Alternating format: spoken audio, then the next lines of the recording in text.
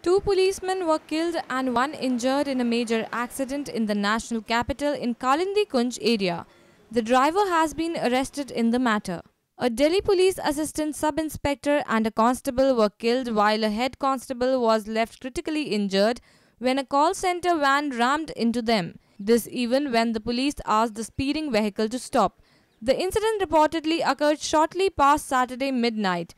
The call center van was moving with such a high speed that it dragged Assistant Sub-Inspector Nagendra Pal Singh and Constable Saukar Prahlad Ram Rao for a few meters along with the police barricade.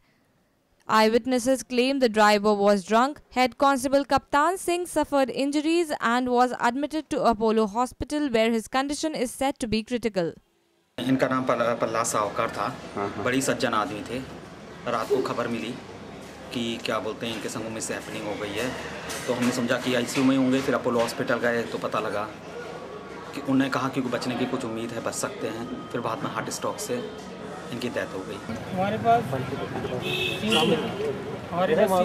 Information मिली, फोनों से बताया कि ऐसे duty से और accident हो गया, Apollo में भर्ती हैं, आप आ जाओ।